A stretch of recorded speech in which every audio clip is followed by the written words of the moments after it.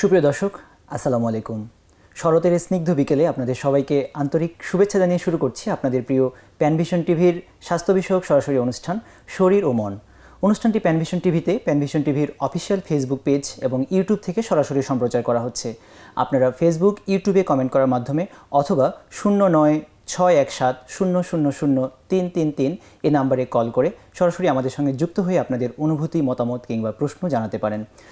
সুপ্রিয় দর্শক মণ্ডলী, আমরা সকলেই অবগত আছি বর্তমান বিশ্বের কয়েকটি দেশসহ সারা বাংলাদেশে যে বিষয়টি সবচেয়ে বেশি আলোচিত হচ্ছে এবং রীতিমতো আতঙ্ক ছড়িয়েছে তা হচ্ছে ডেঙ্গু। আর তাই আমাদের আজকের আলোচনার বিষয় ডেঙ্গু জ্বর ও করণীয়। এবং এ বিষয়ে আলোচনা করবার জন্য আজ আমাদের সাথে স্টুডিওতে উপস্থিত রয়েছেন দেশের অত্যন্ত খ্যাতিমান, প্রসিদ্ধ এবং বরেণ্য একজন মেডিসিন বিশেষজ্ঞ, আমাদের আজকের অনুষ্ঠানের অতিথি অধ্যাপক ডাক্তার আজিজুল হক স্যার। আসসালামু আলাইকুম, ধন্যবাদ আপনাকে এবং আমাকে আজকের এই অনুষ্ঠানে অতিথি হিসাবে আমন্ত্রণ করার জন্য প্যানভিশন কর্তৃপক্ষকে ধন্যবাদ এবং যে সমস্ত দর্শকবৃন্দ আজ উপস্থিত আছেন আজকের আমার এই অনুষ্ঠান শোনার জন্য সকলকে ধন্যবাদ জানাচ্ছি। সুপ্রিয় দর্শক মণ্ডলী, চলুন আমরা সরাসরি স্যারের সঙ্গে কথা বলি। আমাদের আজকের অনুষ্ঠানের অতিথি অধ্যাপক ডাক্তার মোহাম্মদ আজিজুল হক স্যার, বিশিষ্ট মেডিসিন বিশেষজ্ঞ। স্যার, কেমন আছেন আপনি? আলহামদুলিল্লাহ।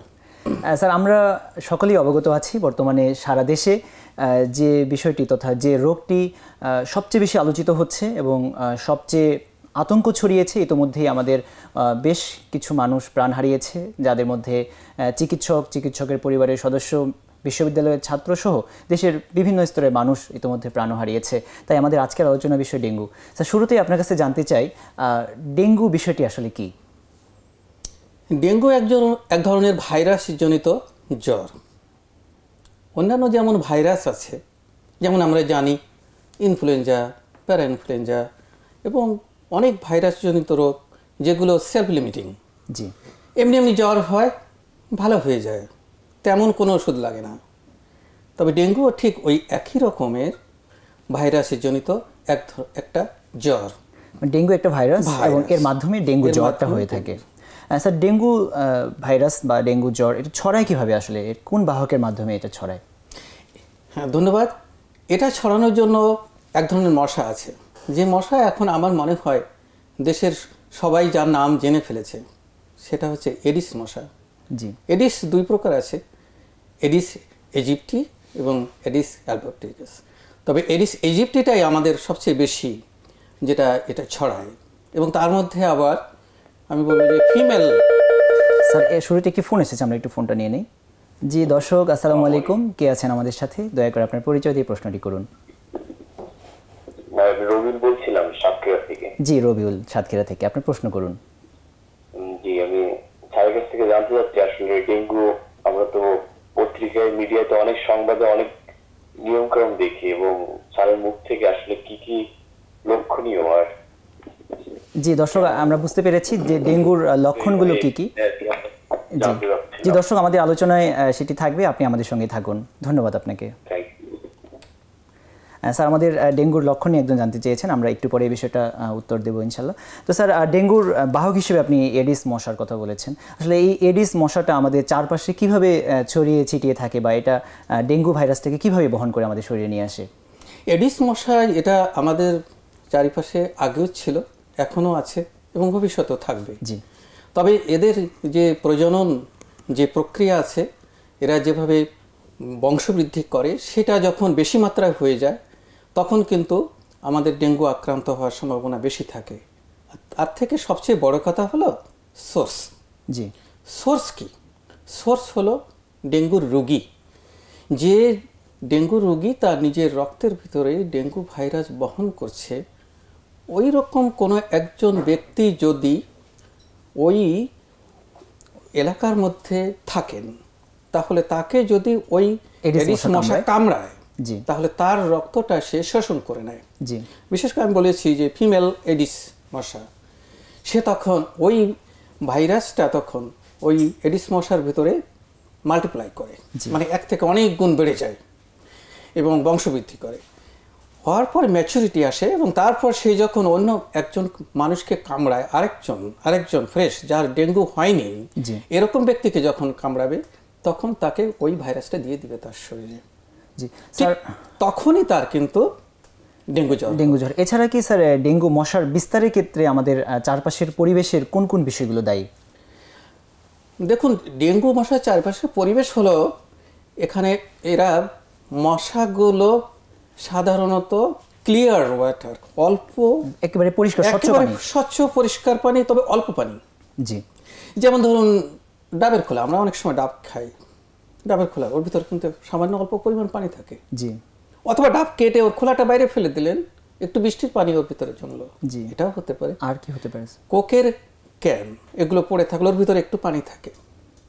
তারপর থাকে যেমন ফুলের টব, ফুলের টব রাখতে সমস্যা নেই, কিন্তু ফুলের টবের নিচে, ওর টবের নিচে কিন্তু ছিদ্র থাকে, ওই ছিদ্র দিয়ে পানিটা নিচে আর একটা প্লেট রাখে। জি, অনেকেই ওখানে জমা হয়, ওই পানিটা ওখানে জমা হয়, ওখানে কিন্তু ডেঙ্গু মশা তার ডিম পাড়ে। এছাড়া এসি, তারপরে এছাড়া আছে আরও আছে, যেমন এসির পানি, আপনার রেফ্রিজারেটর, ফ্রিজের নিচে যে ট্রে থাকে ওখানে পানি জমা থাকতে পারে, টায়ার, পুরানো টায়ারের ভিতরে পানি থাকতে পারে, এই সমস্ত। কিংবা আমাদের আশপাশে কোনো বড় গর্ত না, কিন্তু পানি ধরে রাখতে পারে মাটির কিছু অংশ, এরকম মাটির কিছু অংশ, সেটা হতে পারে।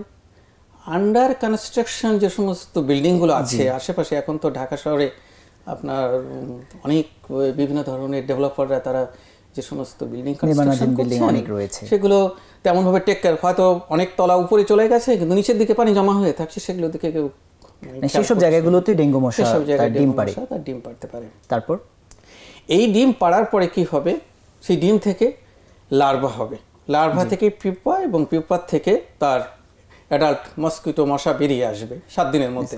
স্যার, আমরা ডেঙ্গুর বিস্তার সম্পর্কে জানতে পারলাম। স্যার, এই ডেঙ্গু যখন এটা জ্বর হিসেবে প্রকাশ পাবে, এটা কি শুধু জ্বরের মধ্যেই সীমাবদ্ধ, নাকি এর আর কি কি লক্ষণগুলো প্রকাশ পেতে পারে, যেটা আমাদের দর্শক একটু আগে প্রশ্ন করেছেন ডেঙ্গু লক্ষণ? খুবই সুন্দর প্রশ্ন, এই প্রশ্নটা আসলে সবারই জানার দরকার, এটা আমার মনে হয় সকলেরই এটা জানার দরকার, যে এটা যে জ্বর হয়, তবে জ্বরেরও কিছুই আছে, জ্বর অনেক সময় এত বেশি হয়, প্রচণ্ড জ্বর হয়, আমরা এবার জ্বর পাচ্ছি 105, 6, 7 পর্যন্ত উঠে যাচ্ছে। জি, যে জ্বরকে আমরা কন্ট্রোল করা প্রথম 3 দিন এত বেশি টেম্পারেচার থাকে, আর এই জ্বরের সাথে থাকে প্রচণ্ড মাথা ব্যথা। জি, এত মাথা ব্যথা, চোখের পিছনে পর্যন্ত ব্যথা হয়, জি, শরীরের সমস্ত মাংসের ভাঁজে ভাঁজে ব্যথা। আমরা প্রশ্নটি আবার নেই। জি দর্শক, দয়া করে আপনার পরিচয় দিয়ে প্রশ্নটি করুন। জি জি জি, আবু সাইদ ভাইয়া, আপনার প্রশ্নটি করুন। জি ধন্যবাদ, অনেক সুন্দর প্রশ্ন করেছেন স্যার। প্রশ্নটি আশা করি বুঝতে পেরেছেন, আমরা এই উত্তরটি আগে দিয়ে দিতে চাই যে ডেঙ্গু জ্বর হওয়ার জন্য কয়টা ডেঙ্গু মশা কামড়ানো প্রয়োজন? একটা সিঙ্গেল ওয়ান এডিস মশা যদি কামড়িয়ে যদি ভাইরাসটা তার কারো শরীরের ভিতরে দিয়ে দেয়, তাহলে সেটা ডেঙ্গু জ্বর হবে। দর্শক, আশা করি আপনার প্রশ্নের উত্তরটি পেয়েছেন। একটি মশাই যথেষ্ট, একটি মশার একটি কামড়ই যথেষ্ট, যদি সেই মশাটি ডেঙ্গু ভাইরাস বহনকারী হয়, সেটি যথেষ্ট আপনার শরীরে ডেঙ্গু ছড়িয়ে দেওয়ার জন্য। স্যার, আমরা কথা বলছিলাম যে ডেঙ্গুর জ্বরের বা ডেঙ্গুর লক্ষণগুলো কি কি?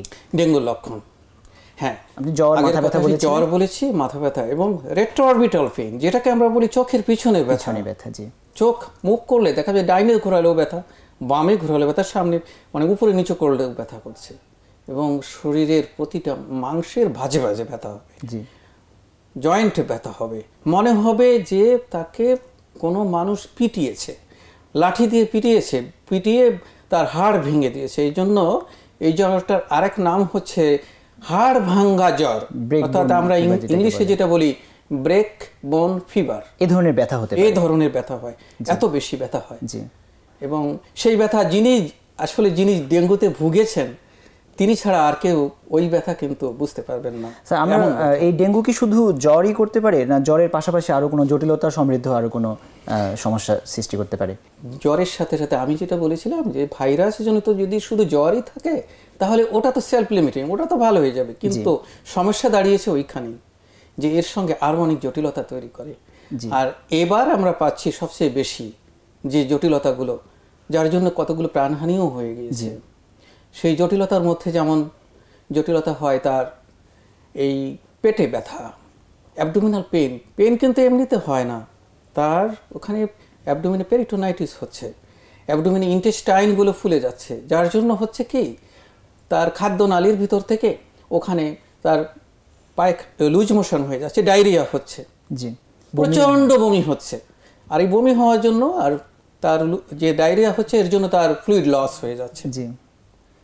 আবার হচ্ছে কি এই পেশেন্টসগুলোর প্লাজমা লিকেজ বলে একটা টার্ম আছে। জি, প্লাজমা লিকেজ। প্লাজমা লিকেজ যেটা হওয়ার জন্য তার শরীরের যে রক্ত সংবহন তন্ত্রের ভিতরে, রক্তনালীর ভিতরে যে জলীয় অংশ আছে ওই জলীয় অংশটা রক্তনালীর থেকে বাইরে চলে যাচ্ছে, প্লাজমা যেটাকে বলে। প্লাজমা। জি। এই প্লাজমা জলীয় অংশ হচ্ছে 55%। জি। 55% রক্তের। আর রক্তের সেল হচ্ছে 45%। তো এই 55% থেকে যখন এই জলীয় অংশ বাইরে চলে যাচ্ছে তখন তার রক্তবাহী নালীর মধ্যে তার রক্তের ভলিউম কমে যাচ্ছে, কিন্তু সেলের পরিমাণ বেড়ে যাচ্ছে। জি। আর এই জলীয় অংশ বাইরে গিয়ে হচ্ছে কি পেটের ভিতরে পানি চলে আসছে, যেমন অ্যাসাইটিস বলি আমরা, পেটটা ফুলে যাচ্ছে, পানি হচ্ছে।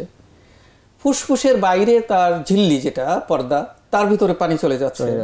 হার্টের চারিপাশে যে ঝিল্লি শ্বাসকষ্ট তৈরি করতে পারে, সেখানে ফুসফুসে যাওয়ার জন্য তার শ্বাসকষ্ট হচ্ছে। হার্টের চারিপাশে যে ঝিল্লি আছে, পর্দা আছে, সেখানে তার পানি চলে যাচ্ছে। মানে ভাইটাল যতগুলো অর্গান আছে সবগুলো সব জায়গায় হচ্ছে, এবং তার প্লাজমা লিকেজ। এর উপরে স্যার রক্তচাপের কি প্রভাব, রক্তচাপের উপরে কি প্রভাব পড়ে? খুবই ভালো প্রশ্ন। যখন প্লাজমা লিকেজ হবে তখন কি হবে? রক্তচাপ আমাদের যে রক্ত যে পরিমাণ আছে রক্তের ভলিউমটা কমে যাবে। জি। আর ভলিউম যখন কমে যাবে তখন হার্ট তখন কম পরিমাণ রক্ত সে পাম্প করবে। আর এটাকেই বলি আমরা dengue shock syndrome. Dengue shock syndrome মানে ডেঙ্গু শক সিনড্রোমে আসলে মেইন ফিচারগুলো স্যার তাহলে কোন কোন বিষয়গুলোকে আপনি ফোকাস করতে চান? ডেঙ্গু শক সিনড্রোম যেমন আপনার তখন হলো কি রক্তের ভলিউম কমে গেল। জি। হার্ট তখন কম পরিমাণ ব্লাড পাম্প করবে। জি। তাহলে টিস্যুতে কম পরিমাণ ব্লাড যাবে। জি। রক্ত সংবেদনতন্ত্র আমরা কোথায় দেখি? পালসটা দেখি। জি। তো পালস দেখতে গেলে দেখা যায় যে পালসের ভলিউম পাওয়া যাচ্ছে না, হয়তো আপনি পালসই পাচ্ছেন না, এমনও হতে পারে। আবার এটা যখন কমে যাচ্ছে প্রেশারটা তার ফল, ব্লাড প্রেশার কমে যাচ্ছে। এবং এমন অবস্থায় আসছে অনেক পেশেন্ট যে যার পালস পাওয়া যাচ্ছে না, ব্লাড প্রেশার পাওয়া যাচ্ছে না, অথবা খুব কম হয়ে গেছে। আবার আমরা সিস্টোলিক এবং ডায়াস্টোলিক এই দুইটা প্রেশার আমরা জানি, যার দুইটার যে মধ্যে যে পার্থক্যটা থাকে সাধারণত 40 মিলিমিটার, 120/80 যদি হয় তাহলে 40 মিলিমিটার হবে। জি। কিন্তু এইটা হচ্ছে কি পালস প্রেশার, এই ডিফারেন্সটা কমে যায়। এটা যদি 20-এর নিচে চলে যায় তাহলে কিন্তু খুবই মারাত্মক, তখন কিন্তু ওই ভলিউমটা তখন কমে যাবে। তার মানে স্যার ব্লাড প্রেশার এমনিতে অ্যাজ এ হোল কমবে, কিন্তু এই দুইটার যে পার্থক্য পালস প্রেশার এটাও কমে যাবে। স্যার এই যে ব্লাড প্রেশারটা কমে গেল, এতে ভাইটাল অর্গানগুলোতে যেমন ব্রেইন, হার্ট, কিডনি এগুলোতে কি ধরনের ক্ষতিগ্রস্ততা হতে পারে? যখন তার পর্যাপ্ত পরিমাণ রক্ত পাম্প করতে পারবে না এবং ভাইটাল অর্গানে যেমন ব্রেন, হার্ট, লিভার, কিডনি এ সমস্ত জায়গায় সাফিসিয়েন্ট পর্যাপ্ত পরিমাণ রক্ত যাবে না। আর রক্ত যখন যাবে না তখন ওই সমস্ত অর্গানগুলো স্বাভাবিক কাজ করতে পারবে না। এইগুলোকে আমরা ফেইলিওর বলি। যেমন কিডনির ক্ষেত্রে আমরা কিডনি ফেলিওর বলবো, লিভারের ক্ষেত্রে লিভার ফেলিওর বলবো, হার্টের ক্ষেত্রে হার্ট ফেলিওর বলবো, এবং তার ব্রেইনেও তখন তার সাফিসিয়েন্ট পাবে না, তখন অজ্ঞান হয়ে যেতে পারে। এই ক্ষতিগ্রস্তগুলোই কি মৃত্যুর প্রধান কারণ হচ্ছে? জি, এবছর এই ক্ষতিগ্রস্ত আমরা যেগুলো দেখেছি এই কারণই হচ্ছে মৃত্যু, এইটাই হচ্ছে এই ডেঙ্গু শক সিনড্রোমই হচ্ছে মৃত্যুর প্রধান কারণ। আর স্যার আরেকটা বিষয়, দর্শকরাও সে বিষয়টা বুঝে বা জানে যে এখানে প্ল্যাটিলেট, যে আমাদের অনুচক্রিকা, রক্তের যে আরেকটি গুরুত্বপূর্ণ কণিকা অনুচক্রিকা বা প্ল্যাটিলেট, এটার উপরে ডেঙ্গুর একটা বিশেষ প্রভাব রয়েছে। এটা দর্শকরা এই বিষয়টা জানে, অনেক সময় নিজের রক্ত পরীক্ষা করে এটা নিয়ে তারা ভাবতে থাকে। তো আমি আপনার কাছে প্রশ্নটি হচ্ছে যে প্ল্যাটিলেটের স্বাভাবিক পরিমাণটা আমাদের শরীরে কি পরিমাণ থাকে এবং এটা ডেঙ্গু জ্বর হলে এটা কমে কেন? প্ল্যাটিলেটের স্বাভাবিক পরিমাণ হলো সাধারণত রক্তে থাকে 1.5 লাখ থেকে 4 লাখ পর্যন্ত। তো যখন ডেঙ্গু দ্বারা কেউ আক্রান্ত হন, যখন জ্বরটা শুরু হয় তখন কিন্তু প্লেটিলেট অতটা কমে না। জি, এটাই কিন্তু একটা কনফিউশন চলে আসে। ডেঙ্গু হয়তো একদিন হলো জ্বর বা 2 দিন, সেকেন্ড ডেতে হয়তো কেউ হয়তো প্লেটিলেট করলে তখন দেখা গেল যে তার প্লেটিলেট নর্মাল আছে, উনি খুব ভালোভাবে মনে নিলেন আমার তো প্লেটিলেট ভালো আছে, অথবা আমার তো সমস্যা নেই, আমি ডাক্তারের কাছে যাওয়ার দরকার নাই, নিজে হয়তো টেস্ট করিয়েছেন। জি, ডাক্তারের কাছে যাওয়ার দরকার নেই, হাসপাতালে ভর্তি হওয়ার দরকার নেই। কিন্তু এখানে অনেক কিছু কথা আছে। জি, প্লেটিলেট কিন্তু প্রথম 3 দিন, যেটা ফেব্রাইল পিরিয়ড বলি, জি মানে জ্বরের যে সময়টা ওই সময় কিন্তু প্লেটলেটটা কমে না, নাও কমতে পারে। সাধারণত ওই সময় দেখা যায় যে নর্মাল রেঞ্জের মধ্যে অথবা মোটামুটি সাফিসিয়েন্ট লোয়ার লিমিটে থাকে। হ্যাঁ, লোয়ার লিমিটে থাকে, কিন্তু ওই সময় আরেকটা জিনিস কমে। জি, ওই সময় আমরা শুধু প্লেটলেট দেখি না, আমরা শ্বেতকণিকার মাত্রাটা দেখি, ডব্লিউবিসি। এটাও এই ডব্লিউবিসি যাদের খুব কম থাকে এই ফেব্রাইল পিরিয়ডে জ্বর থাকাকালীন অবস্থায় যখন ডব্লিউবিসি কমে যায়, আমি কিন্তু অনেক সময় 500 পর্যন্ত পেয়েছি। তার মানে এটাও একটা ভয়াবহতা। এটা সাধারণত 4000, লোয়ার লিমিট হচ্ছে 4000, তো সেটা 3000 যদি হয়ে যায়, 2000 যদি হয়ে যায়, 1500 যদি হয়ে যায়, তাহলে কিন্তু প্লেটলেট কিন্তু তখন নরমাল থাকতে পারে। কিন্তু ওই পেশেন্টগুলো সবচেয়ে খারাপ হবে। তাহলে এই বিষয়টা কিন্তু খুবই একটা গুরুত্বপূর্ণ তথ্য দিয়েছেন যে আমরা অনেক সময় শুধু প্লেটলেটটা দেখি, এক্ষেত্রে শ্বেত রক্তকণিকার পরিমাণটাও কমে যেতে পারে বা কমে। যদি কমে যায় প্রথম দিকে শ্বেতকণিকা এবং নিউট্রোফিলস পার্সেন্টেজের পরিমাণ যদি কমে যায়, লিম্ফোসাইটের পার্সেন্টেজ বৃদ্ধি পায়, তাহলে বুঝতে হবে যে এই পেশেন্টের জ্বর সেরে যাওয়ার পর তার ক্রিটিক্যাল পিরিয়ডটা খুবই ক্রিটিক্যাল হবে, কারণ তার প্লেটলেট খুব বেশি কমে যাবে। জি স্যার। এখানে হয় কি, আমরা দেখেছি যে ডব্লিউবিসি শ্বেতকণিকাগুলো বাড়তে থাকে আর প্লেটলেটগুলো অনুচক্রিকাগুলো তার কমতে থাকে। স্যার, আমরা রক্তকণিকাগুলো সম্পর্কে জানলাম, এখানে আসলে ডেঙ্গুর নিশ্চিত হওয়ার জন্য আমরা কি ধরনের পরীক্ষাগুলো করে থাকি? ডেঙ্গু নিশ্চিত হওয়ার জন্য এখনকার কালে তো বেশ কয়েকটা। স্যার, আমরা এটার আগে স্যার একটা প্রশ্ন নিয়ে নিই।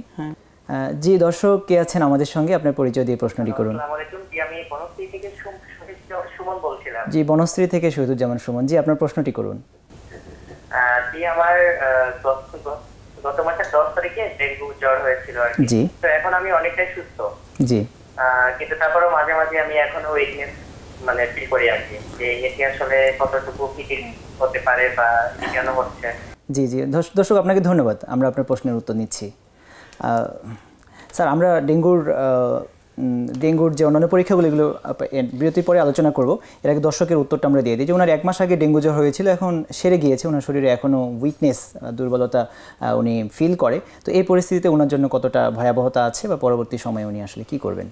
ওনার জন্য 1 মাস আগে ডেঙ্গু জ্বর হয়েছে এবং উনি রিকভারি ফেজ পার হয়ে চলে আসছেন। জি।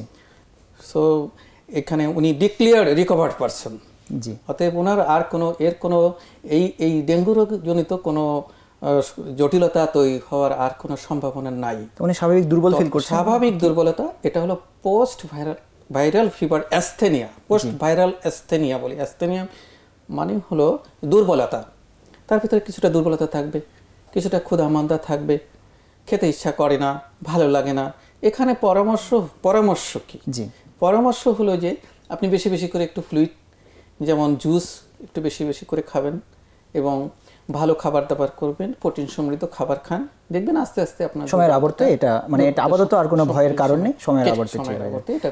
জি স্যার, আপনাকে অনেক ধন্যবাদ। স্যার, আমাদের সময় হচ্ছে একটি বিরতির, আমরা বাকি বিষয়গুলো নিয়ে বিরতির পরে কথা বলবো। ধন্যবাদ। সুপ্রিয় দর্শক, আপনারা সকলেই দেখছেন বর্তমান সময়ে সবচেয়ে আলোচিত বিষয় ডেঙ্গু নিয়ে গুরুত্বপূর্ণ আলোচনা করছেন আমাদের সাথে অধ্যাপক ডাক্তার আজিজুল হক স্যার। সময় হলো আমাদের ছোট্ট একটি বিরতির, আমরা বিরতির পরে আবারও ফিরে আসছি, ততক্ষণ আমাদের সঙ্গে থাকবেন।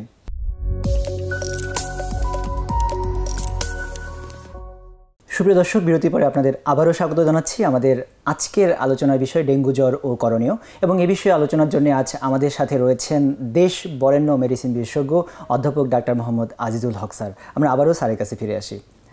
স্যার, আপনি ডেঙ্গু বিষয়ে খুবই অত্যন্ত গুরুত্বপূর্ণ আলোচনা করছিলেন। স্যার, আমরা আপনার কাছে যে বিষয়টি বিরতির আগে জানতে চাচ্ছিলাম সেটি হচ্ছে ডেঙ্গু জ্বর বা ডেঙ্গু নিশ্চিত হওয়ার জন্য কি পরীক্ষাগুলো করা হয়? হ্যাঁ, যেটা বলছিলাম আগে কিছুটা বলেছিলাম, সেটা হলো যে ডেঙ্গুর জন্য নিশ্চিত হওয়ার জন্য কতগুলো পরীক্ষা আসছে। জি। একটা হলো নিশ্চিতের জন্য হলো যে ভাইরাস ইটসেলফ, যেমন আমি কাউকে দেখবো, আমি এই ঘরের ভিতরে যদি দেখি যে আমার একটা সাপ ঢুকেছে, তাহলে আমি সাপকে আমার দেখতে হবে, এরকম নিশ্চিতকরণ। তো তার জন্য কতগুলো টেস্ট যেমন করা যেতে পারে, সেটা হলো ডেঙ্গু NS1 এখন অ্যাভেলেবল, এবং এখন আমার বাংলাদেশ সরকার সকল স্বাস্থ্য কমপ্লেক্সে এখন এর কিট পাঠিয়ে দিয়েছে এবং সকল সরকারি বেসরকারি হাসপাতালে এখন ডেঙ্গু NS1 টেস্ট হয়। এটা পজিটিভ পাওয়ার জন্য কতটুকু সময় লাগে? তবে ডেঙ্গু এটা পজিটিভ পাওয়ার জন্য ফেব্রুয়ারি পিরিয়ড শুরু হওয়ার পর থেকেই এটা ডেঙ্গু NS1 করা যাবে। শুরু হওয়ার পর থেকে এটা পজিটিভ, জ্বর শুরু হওয়ার পর থেকেই এটা করা যাবে। তবে কতদিন করা যাবে? আমার এক্সপিরিয়েন্স থেকে আমি বলবো যে up to third day of fever পর্যন্ত এটা করা উচিত। ফোর্থ ডেতে যখনই যাচ্ছি তখন ফোর্থ ডেতে এটা ডিসঅ্যাপিয়ার করতে শুরু করে, তো নাও পাওয়া যায় ডেঙ্গু NS1। অতএব এটা ফোর্থ ডেতে নাও পাওয়া যেতে পারে, আর ফিফথ ডেতে যে পাওয়াই যাবে না।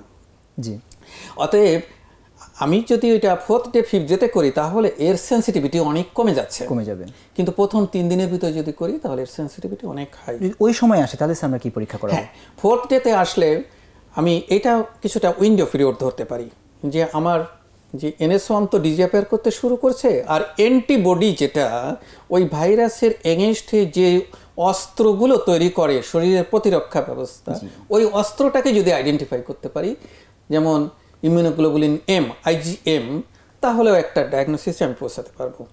কিন্তু ফোর্থ ডেতে ওই IgMটাও আসতে পারে না, হয়তো অল্প অল্প আসে।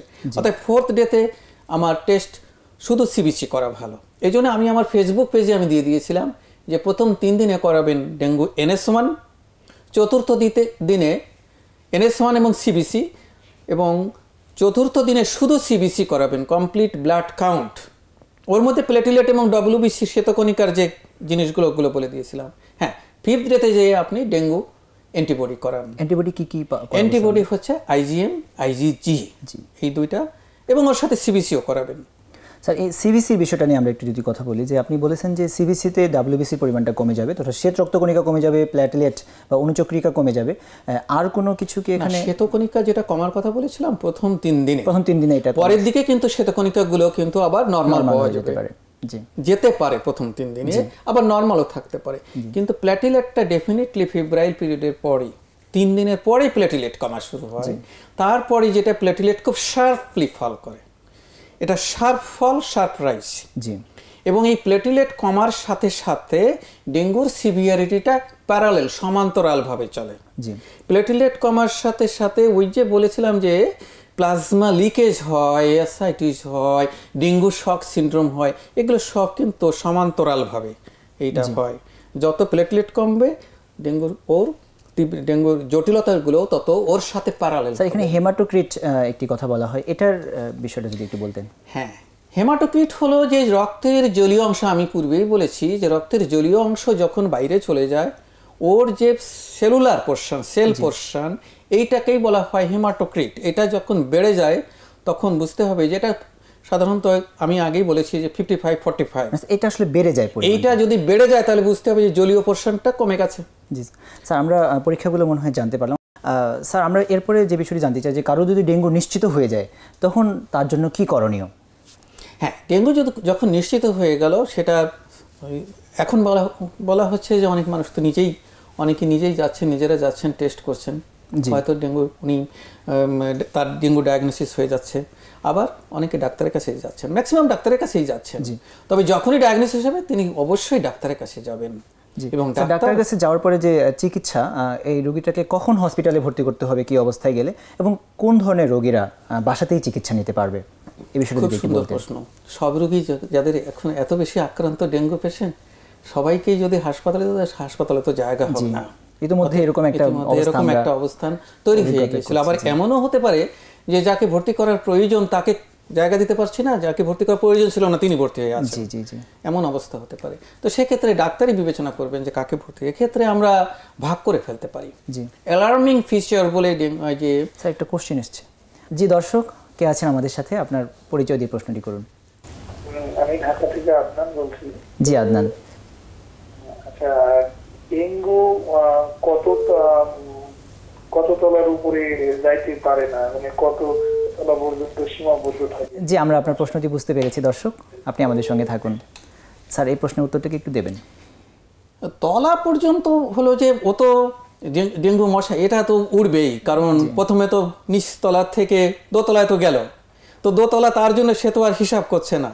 দোতলায় যদি সে ভালো পরিবেশ পায় না, মানে অনেকে তিনতলায় চলে যাবে। অনেকের মাঝে একটা প্রশ্ন বা অনেকের মাঝে একটা ধারণা আছে যে বেশি উপরে না, বেশি উপরেও ফ্লাই করতে পারে না। অন্যান্য মশা যতখানি ফ্লাই করতে পারে ততখানি ও ফ্লাই করতে পারে না। কিন্তু তলার ব্যাপারে তো হলো এখন কারো রেস নিয়ে উপরে দিকে উঠতে পারে, নিয়ে সে যদি দোতলায় যদি। আশা করি আমাদের দর্শক প্রশ্নটির উত্তর পেয়েছেন। আরেকজন দর্শক আছেন। হ্যাঁ, দর্শক কে আছেন আমাদের সাথে, দয়া করে আপনার প্রশ্নটি করুন। আসসালামু আলাইকুম। ওয়ালাইকুম আসসালাম। আমার কোশ্চেন হচ্ছে যদি কোনো রোগী ডেঙ্গু হয়ে থাকে তো সে সুস্থ হওয়ার পরে তার পরবর্তীতে ডেঙ্গু হওয়ার আশঙ্কা আছে কিনা? জি, অনেক সুন্দর একটি প্রশ্ন। দর্শক আমাদের সঙ্গে থাকুন, আমরা এই প্রশ্নের উত্তর নেব। ধন্যবাদ। স্যার, আমরা যে বিষয়টি নিয়ে কথা বলছিলাম সে বিষয়টি ডেঙ্গুর চিকিৎসা কেন্দ্রিক। যদি খুবই সংক্ষেপে বলেন যে আসলে কোন কোন জটিলতা বা কোন কোন ক্রাইটেরিয়া থাকলে তাকে হসপিটালে নিতে হবে, আবার কারা কারা বাসাতে চিকিৎসা করতে পারবে? দেখুন, প্রথম দিকে যখন একটা পেশেন্ট জ্বর নিয়ে আসলে ফিব্রাইল, আমি কিন্তু এটাকে 3টা ভাগে ভাগ করেছি। একটা হলো ফিব্রাইল পিরিয়ড, একটা হলো ক্রিটিক্যাল পিরিয়ড, জি, আর একটা হলো কনভালেসেন্ট পিরিয়ড। জি, ফিব্রাইল পিরিয়ড বলতে এটা বোঝায় যে সময়টা যে 3 দিন জ্বর, বলছি 3 দিন, কারো জ্বরে লেন্দি হতে পারে। ওই জ্বরের পরে যে পিরিয়ডটা থাকে, বিশেষ করে 48 আওয়ার্স থাকে, that is the critical period. G, R critical পিরিয়ডের পরে তারপরে হলো কনভালেসেন্ট পিরিয়ড, তখন রিকভারি ফেজের দিকে সে ধাবিত হয়। এইভাবে করতে স্যার, আমরা এই বিষয়টি শুনবো, আমাদের সময় হচ্ছে আরেকটি বিরতি। স্যার, আমরা বিরতি পরে এসে আবার এই বিষয়টি উত্তর নেব। দর্শক, আমাদের সময় হলো আরেকটি বিরতির, আমরা বিরতির পরে এসে আবার এই বিষয়ে আলোচনা করব। ততক্ষণ আমাদের সঙ্গে থাকবেন।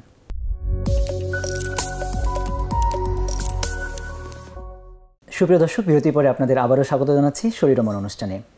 আমাদের আজকের আলোচক ছিলেন অধ্যাপক ডাক্তার আজিজুল হক স্যার। আমরা আবারও স্যারের কাছে ফিরে আসছি। স্যার, আমরা যে বিষয়টি নিয়ে কথা বলছিলাম যে ডেঙ্গুর চিকিৎসা পদ্ধতি, স্যার আপনি খুবই সংক্ষেপে একটু আমাদেরকে জানাবেন যে কোন কোন জটিলতাগুলো থাকলে সেই রোগীদের হসপিটালে ভর্তি করা জরুরি এবং কারা কারা বাসায় চিকিৎসা নিতে পারবে? যে সমস্ত জটিলতা না, এগুলো ফিচারই বলা যেতে পারে। যে ডেঙ্গুর জ্বরের সাথে যদি কারো বমি হয়, জি, যদি কারো পেটে ব্যথা থাকে, যদি কারো লুজ মোশন মানে ডায়রিয়া হয়, যদি কারো প্রেশার খুব দ্রুত কমে যাচ্ছে, মাথা ঝিমঝিম করছে, মনে হচ্ছে যে কলাপস হয়ে যাচ্ছে, পেশেন্টটা দেখলেই বোঝা যাবে যে পেশেন্টটা পড়ে যাচ্ছে। এবং আপনি তার পালস দেখলেন অনেক হাই, পালসটা কিন্তু খুব ট্যাকিকার্ডিয়া হয়, পালস রেট বেড়ে যায়, ভলিউমটা কমে যায়, প্রেশারটা কমে যায়, এটা বোঝায় যে এই পেশেন্টটা ডেঙ্গু শক সিনড্রোমের দিকে চলে যাচ্ছে। স্যার, যে শরীরে লাল লাল দাগ, আর যাদের ব্লিডিং টেন্ডেন্সি, যেমন ধরুন তার হয়তো চামড়ার নিচে যে সমস্ত লাল লাল ছোপ আসে, এগুলো আমরা ডাক্তারি পরিভাষায় বলি পেটিচি, পারপুরা, ইকাইমোসিস, এগুলো যদি ডেভেলপ করে, দাঁতের গোড়া দিয়ে যদি কোনো রক্তক্ষরণ হয়, সবচেয়ে বড় হলো যে ফিমেল পেশেন্ট, মহিলা যাদের পিরিয়ড হচ্ছে, মাসিক চলাকালীন সময় ডেঙ্গু হলে এটা কিন্তু খুবই অবশ্যই তাকে ভর্তি হতে হবে, রক্তপাতের পরিমাণটা বেড়ে যায়। অথবা যার পিরিয়ডটা হয়তো ডেটটা কয়েকদিন পরে কাছাকাছি চলে আসছে, তার কিন্তু ওই ডেঙ্গুর সময় পিরিয়ড শুরু হয়ে যাবে। এছাড়া মুখ দিয়ে, নাক দিয়ে বা চোখে রক্তক্ষরণ হলে, এ সমস্ত যদি জটিলতা থাকে তাহলে অবশ্যই তাকে ভর্তি হতে হবে। স্যার, একটা বিষয় জানতে চাই যে প্লেটলেটের পরিমাণটা আসলে কত নিচে আসলে সেটা ভয়াবহতা হতে পারে? প্লেটলেট আমরা সিরিয়ালি করতে থাকবো ডেঙ্গু ডায়াগনোসিস হওয়ার পর থেকে, এবং প্লেটলেট এবং হিমাটোক্রিট আমরা সাধারণত হাসপাতালে তো প্লেটলেট আর ডেঙ্গুর চিকিৎসা ইনভেস্টিগেশন যেমন খুব সিম্পল, চিকিৎসাও খুব সিম্পল। এটা প্লেটলেট এবং হিমাটোক্রিট বলতে বললাম যে ওই যেটা 45% যেটা বেড়ে যায়, এই যদি প্লেটলেট 1 লাখের নিচে চলে যায়, অবশ্যই তাকে হাসপাতালে ভর্তি করতে হবে। তাকে আমরা ডেঙ্গু হেমোরেজিক বলি, কারণ ওই পেশেন্টগুলো আবার ডেঙ্গুর শক সিনড্রোমে চলে যেতে পারে। তার মানেই না যে 1 লাখের নিচে গেলেই তাকে প্লেটলেট দিতে হবে, বা আমরা প্লেটলেট অনেক পেশেন্ট বলতে থাকেন যে ডাক্তার সাহেব আমার প্লেটলেট এত কমে গেছে তাড়াতাড়ি দিব কিনা। একটা জিনিস মনে রাখেন, এবছর কিন্তু আমরা প্লেটলেট খুব একটা দিইনি। গত বছর রিয়েজেন্ট ক্রাইসিস হয়ে গেছিল। প্লেটলেট আইসোলেট করার যে রিয়েজেন্টটা আছে, পৃথকীকরণ যে রিয়েজেন্ট ক্রাইসিস হয়ে গেছিল, এবছর কিন্তু প্লেটলেটের অত প্রয়োজনীয়তা আসেনি। কিন্তু এবছরের মৃত্যুর প্রধান কারণ হচ্ছে ডেঙ্গু শক সিনড্রোম। অর্থাৎ এই পেশেন্টগুলোর প্লেটলেট নিচের দিকে ধাবিত হবে। আমরা প্লেটলেট 8000 পর্যন্তও কিন্তু আমরা প্লেটলেট না দিয়ে ওই পেশেন্টের প্লেটলেট আবার বাড়তে শুরু করেছে। যদি তার রক্তক্ষরণ না হয় তাহলে আমরা প্লেটলেট দিইনি। আমাদের হসপিটাল ম্যানেজমেন্টের বিষয়টা আমরা জানলাম। আমরা হচ্ছে যে যদি যেসব পেশেন্টদের হসপিটালে ভর্তি হওয়ার ক্রাইটেরিয়াগুলো না থাকে বাড়িতে, তাহলে কি নিয়ে চিকিৎসা করব? তিনি বাড়িতে থাকবেন এবং বাড়িতে থেকে তিনি জ্বরের জন্য শুধুমাত্র প্যারাসিটামল খাবেন, এবং প্যারাসিটামল সাপোজিটরি উনি ব্যবহার করতে পারেন। প্যারাসিটামল ছাড়া আর কোনো ওষুধ উনি খাবেন না। ওনার ব্যথার জন্য, ব্যথাকে সহ্য করতে হবে, প্যারাসিটামল খাবেন। বাসায় বলি আমরা যে আপনি খাবার স্যালাইন খান, পানি খান, জলীয় জিনিস খান, ফ্রুট জুস খান, ডাবের পানি খান, এগুলো খেতে থাকুন। হ্যাঁ স্যালাইন, খাবার স্যালাইন যেটা বললাম, এগুলো খেতে থাকুন। কিন্তু যদি কখনো আপনার খারাপ লাগে, ওই যে ক্রাইটেরিয়া, ওই ক্রাইটেরিয়াগুলো যদি ডেভেলপ করে সঙ্গে সঙ্গে তাকে হসপিটালে বা ডাক্তারের শরণাপন্ন হতে হবে। স্যার খুবই সুন্দর আপনি একটি তথ্য দিয়েছেন। কিন্তু আরো কতগুলো কথা আছে এখানে, আমি একটু বলি। সেটা হলো যে কতগুলো ড্রাগ তিনি নিতে পারবেন না, যেমন ব্যথানাশক ওষুধ, প্যারাসিটামল ছাড়া অন্য কোনো ব্যথানাশক ওষুধ তিনি নিতে পারবেন না। এই এটা ব্যথানাশক মানে কমনলি স্যার কোনগুলো নেওয়া হয়ে থাকে? ব্যথানাশক ওষুধ যেমন NSAID আমরা বলি, নন স্টেরয়েড যে সমস্ত অ্যান্টি ইনফ্ল্যামেটরি ড্রাগস, যেমন কিটোরোলাক খান, ভল্টারিন, অ্যাসপ্রিন, এই সমস্ত যে কোনো ব্যথানাশক। স্যার যদি রোগী আগে থেকেই হার্টের সমস্যা বা স্ট্রোকের পেশেন্ট হয়, যাদেরকে আগে থেকে অ্যাসপিরিন দেওয়া হয়, খুব ভালো প্রশ্ন এটা। এই পেশেন্টগুলো, আমি গতকালও একটা পেশেন্ট পেয়েছি যে পেশেন্টটা ডেঙ্গু শকে চলে গেছেন এবং পেশেন্টের অবস্থা খুবই খারাপ। পেশেন্টটা সেটা হলো যে যিনি হার্টের পেশেন্ট তারা সাধারণত aspirin Khan. Aspirin must be stopped, অ্যাসপিরিনকে বন্ধ করতে হবে। এবং তারা আরও অ্যাসপিরিন অথবা ক্লপিডোগ্রেল, দুইটা ব্লাড থিনার, এছাড়া আরও কতগুলো ওষুধ ওনারা খান। নাইট্রোগ্লিসারিন খান, এটা ভ্যাজোডাইলেটর, প্রেশারটাকে কিন্তু আরও কমিয়ে বন্ধ করে রাখতে হবে। তিনি কিন্তু প্রেশারের ওষুধ খাচ্ছেন, অতএব তিনি প্রেশারের ওষুধ তিনি কিন্তু বন্ধ করবেন। ডাক্তার প্রেশার দেখে তারপরে প্রেশার ওষুধ দরকার হয় পুনরায় স্টার্ট করবে, কারণ ডেঙ্গুর পেশেন্ট যদি প্রেশার ওষুধ খেতে থাকেন তাহলে তার প্রেশার আরো ফল করবে এবং ওই পেশেন্ট এমন শকে চলে যাবে যেখান থেকে। এটা একটা খুব গুরুত্বপূর্ণ তথ্য দর্শকবৃন্দ, আপনারা আসলে বুঝতে পেরেছেন। যারা প্রেশারে মানে হাইপারটেনশন বা উচ্চ রক্তচাপের রোগী, যদি আপনি প্রেশার ওষুধ খেয়ে থাকেন, ডেঙ্গু ডিটেক্ট হওয়া মাত্রই সেই ওষুধটা বন্ধ রাখতে হবে ডাক্তারের পরামর্শক্রমে, পরে আবারও শুরু করতে হবে। স্যার আমরা আমাদের সময়ও প্রায় ফুরিয়ে এসেছে। আমরা আপনার কাছে জানতে চাই যে এই ডেঙ্গুতে অ্যান্টিবায়োটিকের কোনো রোল আছে কিনা, বা ডেঙ্গু পেশেন্টদের কোনো কারণে অ্যান্টিবায়োটিক দরকার হতে পারে কিনা? ডেঙ্গুতে অ্যান্টিবায়োটিকের কোনো রোল নাই, কোনো রোল নাই। এটা একটা, আমি পূর্বেই বলেছি, এটা ভাইরাসের জনিত রোগ এবং এটা হলো সেলফ লিমিটিং, নিজে নিজেই ভালো হয়ে যাবে এটা অ্যান্টিবায়োটিক। তবে একটা ধারণা সবার ভিতরে, এই কথার প্রেক্ষিতেই আবার কিন্তু একটা ধারণা জন্মে গেছে যে যদি অ্যান্টিবায়োটিক পেয়ে থাকে তাহলে মনে হয় সর্বনাশ হয়ে যাবে, কিন্তু কোনো সর্বনাশ হবে না যদি কোমরবিডিটি থাকে, অন্য কোনো ইনফেকশন, অন্য কোনো। যেমন আমি কিছুদিন আগে একটা পেশেন্ট পেলাম, ওনার ডেঙ্গুও আছে, আবার ওনার নিউমোনিয়া আছে, তাহলে লাংসে একটা কনসলিডেশন হয়ে আছে। তো তার তো কনসলিডেশন, সেটা তো চিকিৎসা করতে হবে, নিউমোনিয়াতে চিকিৎসা করতে হবে। অতএব যদি তার প্রয়োজন হয় অ্যান্টিবায়োটিক দিতে হবে এবং ওই অ্যান্টিবায়োটিকে তার ডেঙ্গুর কোনো ক্ষতি করবে না। তবে শুধু ডেঙ্গুর জন্য কোনো অ্যান্টিবায়োটিকের প্রয়োজন নেই। স্যার আমাদের দর্শকও একটি প্রশ্ন করেছেন যে কেউ যদি একবার ডেঙ্গু আক্রান্ত হয় তাহলে রিকভারি হয়ে যাওয়ার পরে, সুস্থ হয়ে যাওয়ার পরে দ্বিতীয়বার তার আক্রান্ত হওয়ার সম্ভাবনা থাকে কিনা, বা আক্রান্ত হলে তখন তিনি কি করবেন? হ্যাঁ, এটা খুবই ভালো একটা প্রশ্ন এবং এটাই হচ্ছে ডেঙ্গুর যে সেরোটাইপ আছে, এটা 4টা সেরোটাইপ আছে। 4টা সেরোটাইপের মধ্যে সেগুলো হচ্ছে ডেন 1, ডেন 2, ডেন 3, ডেন 4। যে উনি যদি যে কোনো একটা দিয়ে তিনি যদি আক্রান্ত। স্যার একটি প্রশ্ন নিতে হচ্ছে। জি দর্শক কে আছেন আমাদের সঙ্গে, দয়া করে আপনার পরিচয় দিয়ে প্রশ্নটি করুন। আমার একটা কোশ্চেন হচ্ছে যে প্লাটিলেট কি কি খাবার খেলে প্লাটিলেট বাড়ে এবং ডেঙ্গু রোগীকে কেন মানে অ্যাসপিরিন বা ব্যথানাশক ওষুধ খেতে দেওয়া যাবে? জি দর্শক, আপনার প্রশ্নটি বুঝতে পেরেছি, ধন্যবাদ আপনাকে। স্যার আমরা এই প্রশ্নের উত্তরটি আগে নিয়ে নিই। প্রশ্নটি হচ্ছে যে এমন কোনো খাবার রয়েছে কিনা যেটার কারণে প্লাটিলেটের পরিমাণটা বাড়তে পারে, আর অ্যাসোসিয়েট প্রশ্ন হচ্ছে কেন তাদেরকে অ্যাসপিরিন বা ব্যথানাশক ওষুধ দেওয়া যাবে না। খুব সংক্ষেপে স্যার আমাদের সময়। এমন অ্যাসপিরিন এবং ব্যথানাশক ওষুধ যেগুলো আছে সেগুলো সবই সাধারণত প্লেটলেট যেখান থেকে তৈরি হয়, ওই ফ্যাক্টরি, দ্যাট মিনস মেগা ক্যারিওসাইটস থেকে যে প্লেটলেটগুলো তৈরি হয় ওকে বাধাগ্রস্ত করে, যার ফলে ও আরো বাধাগ্রস্ত হয়, তখন প্লেটলেট খুব শার্পলি ফল করে। আচ্ছা, কোনো বিশেষ খাবার রয়েছে কিনা যেটা প্লেটলেট বাড়াতে পারে? বিশেষ খাবার তেমন কোনো বিশেষ খাবারের ভিতরে তেমন প্লেটলেট বাড়ানোর মতো তেমন কোনো খাবার নেই, অনেক অপ্রমাণিত নাই। তবে অনেকে বলছেন পেঁপে পাতার রস, আমার কাছে অনেকে পেঁপে পাতার রস খেয়ে আসছেন, তাদের প্লেটলেট, ভোলা থেকে এক পেশেন্ট পেঁপে পাতার রস খেয়ে আসছেন, তার প্লেটলেট পেঁপে পাতার রস খাওয়ার আগে ছিল 1.5 লাখের উপরে, কিন্তু আমার এখানে যখন ডেঙ্গু শক সিনড্রোম নিয়ে ভর্তি হয়েছেন তখন তার প্লেটলেট কমতে কমতে 10,000-এ পৌঁছেছে। প্রমাণিত না, তবে কেউ বলছেন খাচ্ছেন, কিন্তু আমাদের আমি নিষেধ করতেই বলবো, কারণ সামটাইমস এটা লুজ মোশন করছে, পেটে ব্যথা করছে। আমরা মনে হয় ফিরে আসি, আমাদের ডেঙ্গু দ্বিতীয়বার আক্রান্ত হওয়ার সম্ভাবনা থাকে? ডেঙ্গু দ্বিতীয়বার আক্রান্ত, অবশ্যই দ্বিতীয়বার আক্রান্ত হওয়ার সম্ভাবনা থাকে।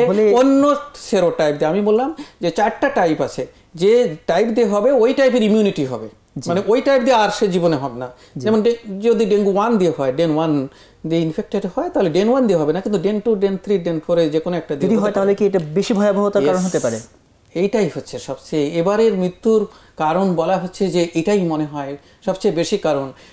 যদি ওই এখানে অন্যান্য ভাইরাস যেমন চিকেন পক্স বলুন বা আদার ভাইরাস, সেগুলো একবার হলে, বা মামস বলুন বা মিজলস বলুন, একবার আক্রান্ত হলে আরেকবার আক্রান্ত হয় না বা বাধা দেয়। এখানে হয় কি, এই যে এক টাইপের অ্যান্টিবডি, মানে যে অস্ত্রগুলো শরীরে থেকে গেল, ওই অস্ত্রগুলো কি করবে, ওই টাইপকে বাধা দিবে, কিন্তু অন্য টাইপ দ্বারা আক্রান্ত হলে তাকে আবার হেল্প করবে। ওই ভাইরাসকে হ্যান্ড টু হ্যান্ড সে কি করে, ভাইরাসগুলোকে সেলের ভিতরে ঢুকতে সে হেল্প করে, যার জন্য দ্বিতীয়বার সিভিয়ার হবে, আরো তীব্র হবে, ডেঙ্গু শক সিনড্রোমে যাওয়ার সম্ভাবনা তাদের বেশি। দর্শকদের প্রতি আমাদের এই বার্তাটা থাকতে পারে যে যদি দ্বিতীয়বার কেউ আক্রান্ত হয় তাহলে তিনি অধিক সচেতন হবেন, তিনি অবশ্যই ডাক্তারের কাছে যাবেন এবং তাকে হসপিটালাইজড করতে। জি স্যার, অনেক ধন্যবাদ স্যার। আমরা সর্বশেষ এবং সবচেয়ে যেটা গুরুত্বপূর্ণ সেটা বিষয় নিয়ে কথা বলে আমাদের আলোচনা শেষ করতে চাই। সেটি হচ্ছে ডেঙ্গুর এত প্রাদুর্ভাব, ডেঙ্গুর এত ছড়াছড়ি, এত আতঙ্ক, এত ভয়াবহতা, তো এখান থেকে আমাদের প্রতিরোধের উপায়টা কি, এই বিষয়টা যদি আপনি একটু বলতেন। ডেঙ্গু প্রতিরোধ, দেখুন ডেঙ্গু প্রতিরোধ করতে হলে এটা এক হলো ব্যক্তি, ডেঙ্গু থেকে বাঁচতে হলে এক হলো আমি ব্যক্তি, আমার পরিবার, তারপর আমার সমাজ, তারপর আমার রাষ্ট্র, সার্বিকভাবে এটাকে প্রতিরোধ করতে হবে। একার পক্ষে প্রতিরোধ করা সম্ভব না। একার ক্ষেত্রে যেমন আপনি নিজে যখন চলবেন তখন আপনি নিজে আপনার ফুল স্লিভস আপনার শার্ট পরুন, বা মেয়েরা ফুল স্লিভ কাপড় পরুন, পায়ে মোজা পরুন, কারণ ডেঙ্গুর মশাগুলো কিন্তু পায়ে কামড়ায়। অথবা রিপেলেন্ট যে সমস্ত কতগুলো ক্রিম বাজারে এখন পাওয়া যায়, ওই ক্রিমগুলো ব্যবহার করলে, পায়ে বা হাতে ব্যবহার করলে মশাগুলো কামড়ায়। এটা হলো ব্যক্তিগত গেল। সামগ্রিকভাবে যেমন ইনস্টিটিউশনাল, আপনি যে ইনস্টিটিউশনে আছেন, আমি যে ইনস্টিটিউশনে আছি, আমি যেখানে কাজ করি সেই ইনস্টিটিউশন সবাইকে নিয়ে অন্তত সপ্তাহে একদিন হলে ওই ইনস্টিটিউশনের ভিতরে আমি পরিষ্কার করব, সেখানে কোনো জমানো পানি আছে কিনা, ওই যে সমস্ত জিনিসগুলো বললাম যেখানে পানির আধার, ওইগুলো আছে কিনা আমরা একবার দেখি, পরিষ্কার রাখি। এটা হলো নিজের বাসা, নিজের ফ্ল্যাটগুলো আমরা সবাই এখন তো ফ্ল্যাট বাড়িতে অ্যাসোসিয়েশন আছে, অ্যাসোসিয়েশনের সবাই মিলে আমরা দেখি ছাদের উপরে কি আছে, আমাদের প্রত্যেকের বারান্দায় কি আছে, আমরা সবাই একবার করে ভিজিট করি সপ্তাহে একবার অন্তত। এছাড়া তারপরে হলো সামাজিক, আমার পাড়া মহল্লায় যারা আছি আমরা, তারা সবাই আমরা ঘুরি যে আমাদের গলির মধ্যে ঘরের পিছনে কোথাও এরকম জলাধার আছে কিনা, ছোট্ট জলাধার। আর তারপরেই বলতে হয় যে সামগ্রিকভাবে সেটা হলো রাষ্ট্রীয়ভাবে আমাদের মশক নিধন, যেটা হলো অ্যাডাল্ট যে মশা আছে যেগুলো ঘুরে বেড়াচ্ছে সেটাকে অবশ্যই মারতে হবে, সেটাকে মারলেই তারপরে আমাদের এটা হবে। মশক নিধনের যেটা কার্যকরী ওষুধ সেটা ব্যবহার করার মাধ্যমে মশক নিধন করা। কার্যকরী ওষুধ দিলেই ওই মশক। আপনার কথার মধ্যে দিয়ে একটি জিনিস উঠে আসলো, সেটি হচ্ছে যে আসলে আমাদের এখান থেকে বাঁচার জন্য ডেঙ্গু তথা এডিস, ডেঙ্গুর বহনকারী যে মশা, এডিস মশাকে প্রতিরোধ করা ছাড়া আর কোনো বিকল্প নেই। এডিস মশাকে প্রতিরোধ করা ছাড়া আর কোনো বিকল্প নেই, এবং এটা আমরা সচেতন হলেই খুব সহজে এটাকে প্রতিরোধ করা সম্ভব। অবশ্যই। স্যার, আশা করি আপনার এই আলোচনা থেকে আমরা সকলেই উপকৃত হয়েছি, আমাদের দর্শকরা অনেক উপকৃত হয়েছে। স্যার, আরেকটি বিষয়ে একটু না জানলেই নয়, সেটি হচ্ছে যে আমরা এখন থেকে প্রায় 2 বছর আগে যে বিষয়টা নিয়ে আমরা খুবই আতঙ্কিত হয়েছিলাম, এবং সেটিরও আমরা কারণ জানতে পেরেছিলাম যে সেটিও এডিস মশায় সেটি ছড়িয়ে থাকে, সেটি হচ্ছে চিকুনগুনিয়া, এবং সেখানেও জ্বর হয়, শরীরে ব্যথা হয়। তো সর্বশেষ যদি একদম মৌলিক কথাটি বলতেন যে ডেঙ্গু এবং চিকুনগুনিয়ার মাঝে একেবারে মৌলিক পার্থক্যটা কি? ডেঙ্গু এবং চিকুনগুনিয়া, ডেঙ্গু একটা ভাইরাসজনিত জ্বর, চিকুনগুনিয়া একটা ভাইরাসজনিত জ্বর, এবং দুজনই একই ভেক্টর, একই বাহক, এই এডিস ইজিপ্টি এর বাহক। কিন্তু এডিস যখন চিকুনগুনিয়া, যখন ডেঙ্গু ভাইরাস যখন ও ক্যারি করে তখন কিন্তু ও চিকুনগুনিয়া করতে পারে না, আবার যখন চিকুনগুনিয়া করে তখন কিন্তু ও ডেঙ্গু করতে পারে না। অতএব 2017 সালে তখন তো প্রচণ্ড রকম চিকুনগুনিয়ার প্রাদুর্ভাব হলো, এত চিকুনগুনিয়া। তো দুটার ভিতরে বেসিক পার্থক্য যদি বলি, যে চিকুনগুনিয়া প্রচণ্ড রকম ব্যথা হয়, জয়েন্ট পেনটা সবচেয়ে বেশি, এত জয়েন্ট পেন, এটা লং লাস্টিং, অনেকে আছে 6 মাস, কারো 1 বছর পর্যন্ত তাদের ব্যথা। চিকুনগুনিয়াতে লং লাস্টিং, কিন্তু চিকুনগুনিয়া কোনো মর্টালিটি নাই। মর্টালিটি মিন্স মৃত্যুহার নাই, মৃত্যুহার 0। চিকুনগুনিয়ায় আমরা বলতাম তখন যে ভর্তি হওয়ার প্রয়োজন নাই, শুধু বাসায় বসে ব্যথানাশক ওষুধ খেলে হবে, কিন্তু এখানে মর্টালিটি অনেক আছে, ডেঙ্গুর মৃত্যুহার তো আমরা নিজেরাই প্রত্যক্ষ করছি। অতএব এটা শর্ট পিরিয়ড, ওটা লঙ্গার পিরিয়ড, এটার মৃত্যুর ভয়াবহতা থাকে, ওটাই মৃত্যুর ভয়াবহতা নাই। এটা হলো বেসিক ডিফারেন্স।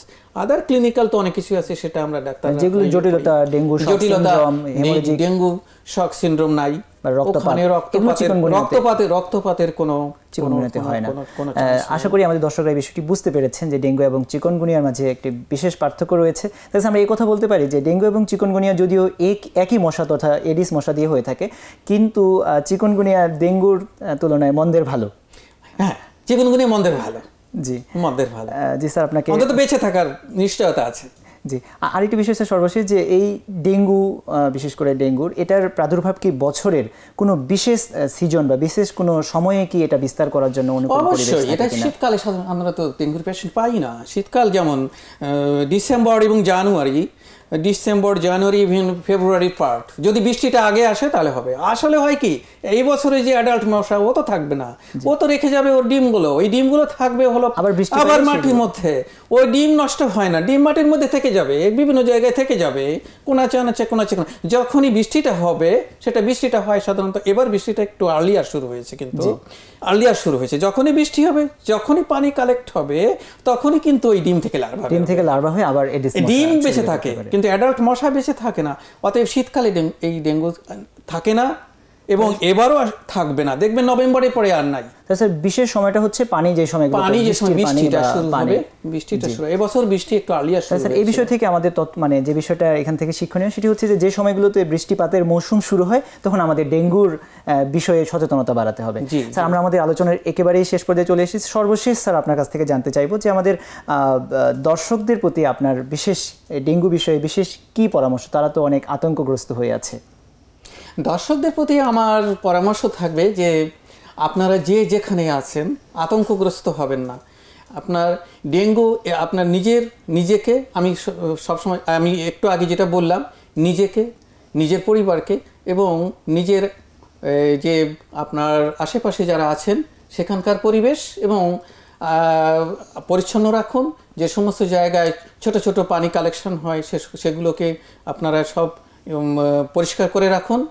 আর সবচেয়ে বড় কথা হলো যে ডেঙ্গু যদি হয়েই যায়, ভয়ের কোনো কারণ নাই। আপনি নিকটস্থ ডাক্তারের পরামর্শ নিন, ডাক্তারের পরামর্শ অনুযায়ী চিকিৎসা নিন। আমি বলবো ডাক্তারের পরামর্শ আগ পর্যন্ত যদি হয়, আপনি পর্যাপ্ত পরিমাণ জলীয় জিনিস খাবেন, যেমন খাবার স্যালাইন, ডাবের পানি এবং ট্যাং, এ সমস্ত জিনিস। আপনার হাইড্রেশন, বডিকে জলীয় পদার্থের পরিমাণ বেশি করে রাখতে হবে, যাতে আপনি হাইপোটেনশনটা না হয়। তারপরে আপনি হাসপাতালে ডাক্তারের কাছে গেলে চিকিৎসা কিন্তু খুবই সামান্য, চিকিৎসা কিন্তু এমন কিছুই না। সেটা জানতে পেরেছেন, সেটা হলো স্যালাইন। ফ্লুইড ভলিউমটা, রক্তের যে পরিমাণ ভলিউমটা কমে যাচ্ছে, ওইটাকে আমি বাড়িয়ে দিব বাই স্যালাইন। এটা আর কিছুই না। অতএব আপনারা ভালো থাকুন, সুস্থ থাকুন। আর এই হলো আমার সর্বশেষ পরামর্শ। জি স্যার, আপনাকে অনেক অনেক ধন্যবাদ। আপনার এই তথ্য, আপনার এই আলোচনা থেকে আশা করি আমাদের দর্শকেরা অনেক উপকৃত হয়েছেন। আপনাকে অনেক অনেক ধন্যবাদ। আপনাকেও অনেক অনেক ধন্যবাদ এবং আজকে এখানে আমাকে আমন্ত্রণ জানানোর জন্য এই প্যানভিশন কর্তৃপক্ষকে ধন্যবাদ এবং যে সমস্ত শ্রোতা যারা অনেক অপেক্ষা করেছিলেন এবং কষ্ট করে আমার এই কথাগুলো শুনেছেন, তাদেরকে অনেক ধন্যবাদ। সুপ্রিয় দর্শক, আশা করি আমাদের আজকের আলোচনা থেকে আপনারা উপকৃত হয়েছেন। ইতিমধ্যে নিশ্চয়ই আপনারা বুঝতে পেরেছেন যে ডেঙ্গু যদিও একটি মৃত্যুর কারণ হতে পারে, তবে আতঙ্কগ্রস্ত হওয়ার খুব বেশি কারণ নেই। আবার ডেঙ্গুর ব্যাপারে বেপরোয়া হয়ে যাওয়ার কোনো কারণ নেই। আমাদের সচেতনতায় পারে এডিস মশার বিরুদ্ধে একটি জোরালো ভূমিকা পালন করতে এবং এই এডিস মশাকে নিশ্চিন্ত করার মাধ্যমে ডেঙ্গু মুক্ত, আতঙ্কমুক্ত, সুস্থ, সুন্দর মানুষদের উপহার দিতে আমরা আশা করি যে আপনারা এটি বজায় রাখবেন ইনশাল্লাহ। আপনাদের সবারই সুস্বাস্থ্য এবং দীর্ঘজীবন কামনা করছি। আজ এ পর্যন্তই। আল্লাহ হাফেজ।